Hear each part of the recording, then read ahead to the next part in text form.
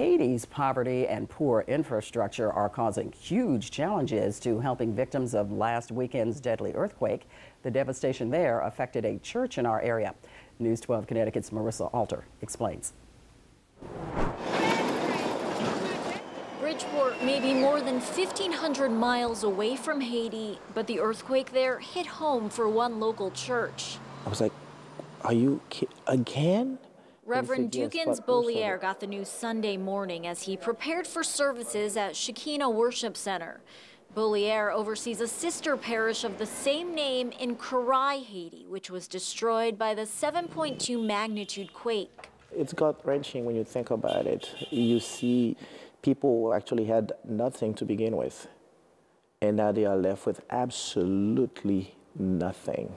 Pastor Bollier tells me one church member died in the earthquake and another was critically hurt when his house collapsed on him. I have visited the house before, and I know exactly where the house is. The Bridgeport church is now raising money for food, supplies, and medical care. There's also a meeting Sunday about the effort, which Bollier says will include rebuilding the church at a later time. Getting there, it's going to be a logistical nightmare. Karai is in a remote part of the country, difficult to reach even before the earthquake. We don't even realize. For Bollier, the loss of the church comes at a time he was already mourning his dad's recent death. Now that grief has taken a back seat to help those in his native country. Knowing that the people are in great need already, it's going to take every ounce of effort possible on our part to help them out.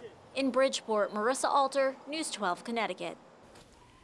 If you're interested in donating to the church's effort, we have a link on our website and the News 12 app.